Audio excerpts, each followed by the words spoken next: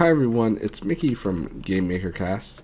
In this video lesson, what I wanted to do is introduce you to the tile sets in Game Maker Studio.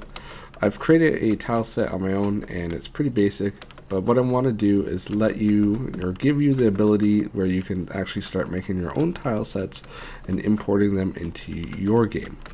So let's get started by creating a new sprite. We'll call it SPR tile set. And normally what we could do, actually, let's do some organization while we're here. Let's right click and make a new group and call this tile sets. And in here, we'll drag our sprite in and then right click and rename. We want SPR tile set default.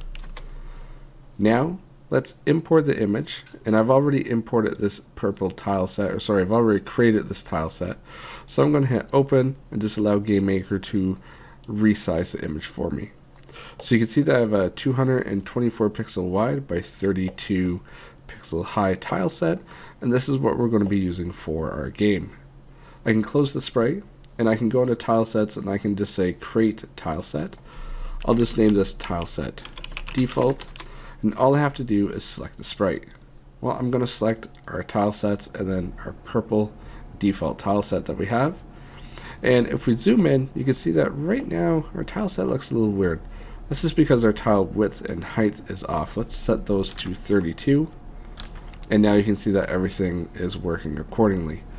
Now in the tile set itself, if I load up ASC sprite and I scroll out here, you can see that I've purposely left the first item in the tile set empty. And that's because Game Maker, it really needs that tile set empty, and that allows us to get rid of any tiles that we actually put on our sheet accidentally. So going back to this, we have the width and height set to 32. That means that we are all done here. Now if we go to our room, we are going to have to create a new tile set layer. So go ahead and click that button, and now on the right hand side we'll assign the tile set that we want to use, which is going to be our default.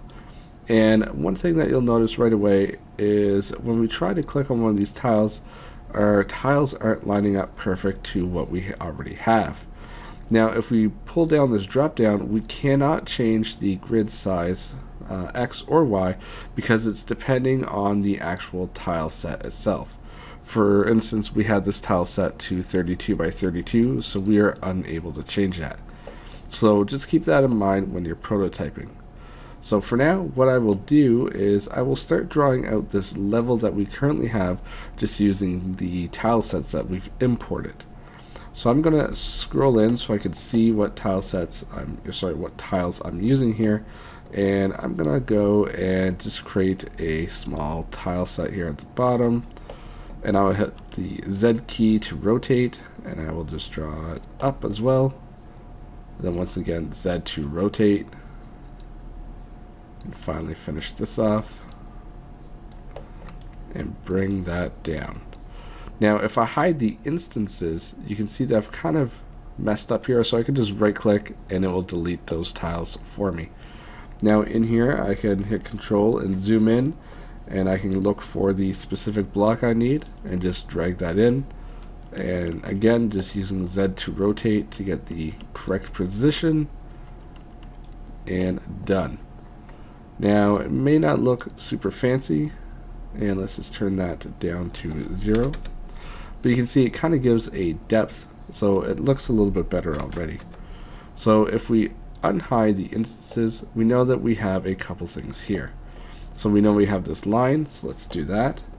So I will grab this tile set, and this tile, and hit Z, and you can see that we can't really go on the line, so I'm going to choose the left hand side and just go up.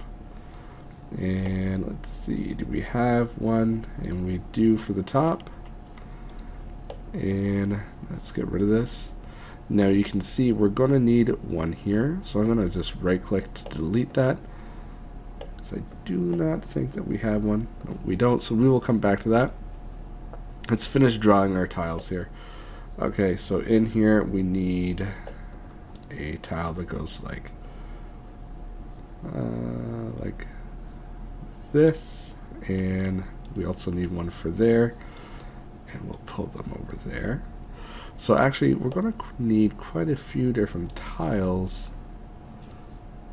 which is not that bad, but we'll have to deal with that. So once we get our tiles going here, I think all we need is the bottom one here. So let's go back to our tile set, grab the top, and we'll do this one here and this one here. Now you'll notice that we are missing some tiles here and here, and I think that's actually it. So what I'm going to do in a C sprite is I'm just going to go up to sprite and say canvas size, and I'm going to add 32 to our width.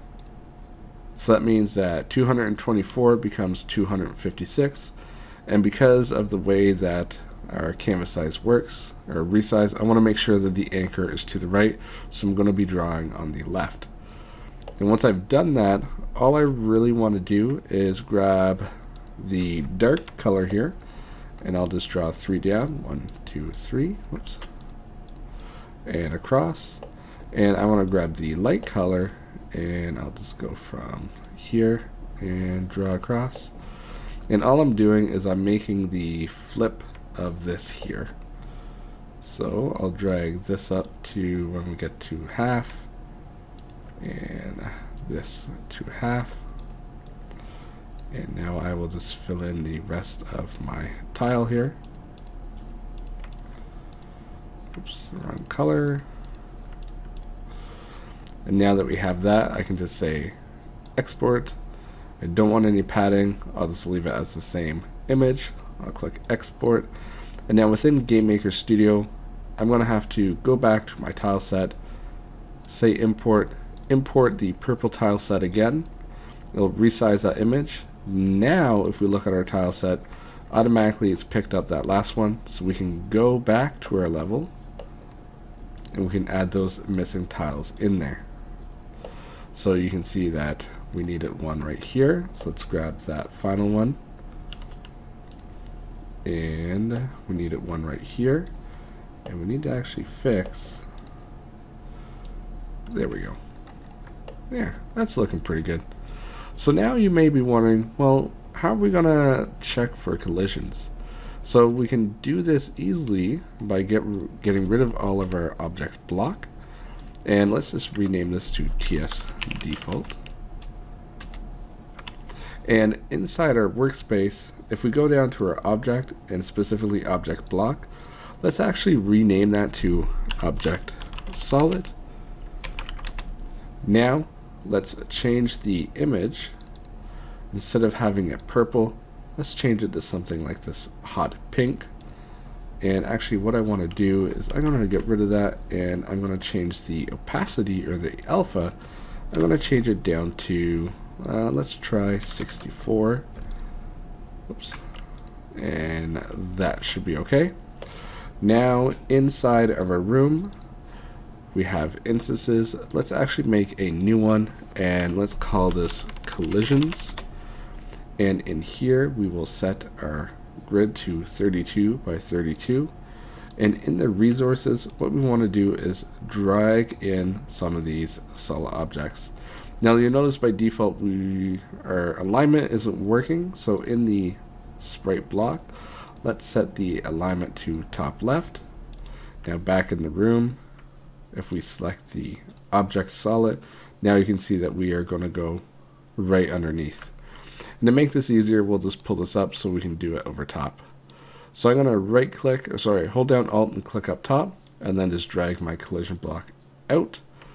Again, I'm just going to drag this one down and out, and the same for the bottom, and finally for the side. Now what we could also do is we could make them a little bit bigger, so that if for some reason our player thinks that they can move outside of this box, it's kind of a catch-all here. So I will have one for this top, this platform, and finally this platform. Okay, we're almost done here. Now we have our instances, which is really just our player. We have our tile set, and then we have our collisions. We can easily just hide our collisions, or what we actually want to do inside our game is make sure that visible is set to false, so we uncheck that underneath solid. Now we have to update our player, and within the step event, instead of checking for the object block, what we need to do is check for the object solid. So we can do a find and replace by pressing Control-Shift-F, and what we want to look for is object block, and we want to replace it with object underscore solid. And we can do find all, and we can see all the different places here, and they look okay to me. So I'm just going to say replace all and say yes. And with that, I'm going to save my game. I'm going to hit F5 and see how this looks. We should hopefully still be colliding with all of their objects. Let's try this one up top and that one, and we can still do our wall jump. So then we have the basics of a tile set in there, so we can play around with it, make some more different tile sets, and basically let your imagination just fly open. At this point, I'd like to say thank you for watching. I hope you learned a few things, and please like, subscribe, or leave a comment in the video below. If you really find this video useful, I hope you do. Please look on Patreon to support me. I'd like to do a special shout out to Paul Dalton and the anonymous supporters on Patreon. Thanks a lot. It means so much to me.